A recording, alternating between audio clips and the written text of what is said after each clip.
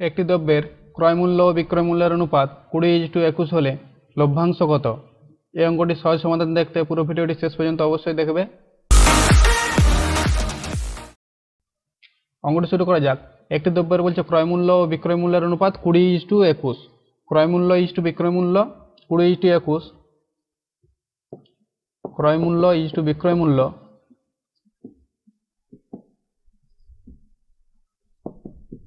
20:21, তাই তো। ক্রয় মূল্য মানে কেনার দাম আর বিক্রয় মূল্য হচ্ছে যে বিক্রি করার দাম, সেটা হচ্ছে 20:21। 20 টাকা ক্রয় মূল্য হলে বিক্রয় মূল্য হচ্ছে 21 টাকা। তাহলে অঙ্কটি বিভিন্ন রকমভাবে করা যায়। তো ধরে করা যায় যে ক্রয় মূল্য 20, বিক্রয় মূল্য 21 ধরে করা যায়, এবং এক্স ধরে করা যায়, আর সরাসরি করা যায়। তো কয়েকটা প্রসেস দেখি। যেমন ক্রয় মূল্য যদি 20 হয়, ধরে নিলাম যে ক্রয় মূল্য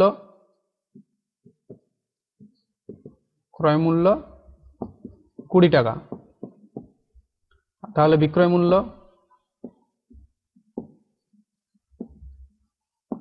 21 টাকা। ক্রয় মূল্য 20 টাকা হলে বিক্রয় মূল্য 21 টাকা। তাহলে লাভ কত হচ্ছে? লাভ সমান কি? বিক্রয় মূল্য বিযুক্ত ক্রয় মূল্য, মানে যে দামে বিক্রি করেছে তার থেকে কেনা দামটা বিয়োগ দিলে আমরা লাভ পাবো, কত টাকা লাভ হয়। তাহলে 21 বিযুক্ত 20 বিয়োগ করলে পাচ্ছি কত? 1 টাকা। তাহলে লাভ হচ্ছে, আমরা দেখতে পাচ্ছি যে 20 টাকা ক্রয় মূল্য হলে লাভ হয় 1 টাকা। আর লাভের হার দেখো, লভ্যাংশ কত? লভ্যাংশ মানে কত অংশ লাভ হয়। তাহলে অংশটা অ্যাকচুয়ালি 100তে বের করাতে বলেছে, তো কত পার্সেন্ট লাভ হয়। লাভের হার সমান কি? লাভ বাই ক্রয় মূল্য। ক্রয় মূল্য কত? এখানে দেখো 100, এই ক্রয় মূল্য হচ্ছে 20, লাভ হচ্ছে 1 টাকা, আর ক্রয় মূল্য হচ্ছে 20 টাকা, গুণিত 100, 5×100 সমান 5%।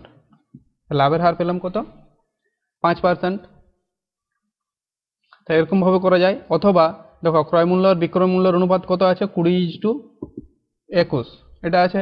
এটিকে একটি সংখ্যা গুণ করবো, দুটো সংখ্যাকেই, যাতে ক্রয় মূল্যটা 100 হয়। তাহলে ক্রয় মূল্য কত আছে এখানে দেখো 20, 20কে 100 করতে গেলে কি কত গুণ করতে হবে? 5 দিয়ে। তাহলে দুটোকেই 5 দিয়ে গুণ করি। তাহলে 5×100 5×21 105। তাহলে ক্রয় মূল্য যদি 100 হয়, তাহলে বিক্রয় মূল্য হচ্ছে আমার 105। লাভের হার এখান থেকে সরাসরি পাচ্ছি, লাভের হার 100 সমান 105 মাইনাস 100 মানে 5%। তাহলে খুব সহজে আমরা পেয়ে যাচ্ছি। এখানে বিয়োগ না করেও তোমরা দেখে বলে দিতে পারবে যে লাভের হার 5% হবে। তাহলে অঙ্কটির উত্তর হচ্ছে 5%। তাহলে কোন অপশনটা ঠিক হচ্ছে? ঠিক হচ্ছে অপশন এ, তাই তো। তো তোমরা আরেকটি অঙ্ক করবে, যদি ক্রয় মূল্য আর বিক্রয় মূল্যর অনুপাত, ক্রয় মূল্য ইস্টু বিক্রয় মূল্য 10:11 হয়, তাহলে লাভের হার কত হবে বা লভ্যাংশ কত হবে, এটা বের করবে। বের করে তোমরা কমেন্ট করে জানাবে যে কত পার্সেন্ট লাভ হচ্ছে।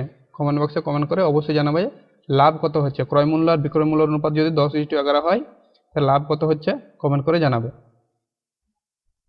আমি এই চ্যানেলটিতে চাকরির পরীক্ষার অঙ্কের সহজ এবং শর্টকাটে সমাধান নিয়ে আসি। ভিডিওগুলি ফ্রিতে দেখতে ওই লাল সাবস্ক্রাইব বাটনটি অবশ্যই প্রেস করবে, সাথে বেল আইকনটি প্রেস করবে যাতে নোটিফিকেশন পাও। ভিডিওটি অবশ্যই লাইক করবে।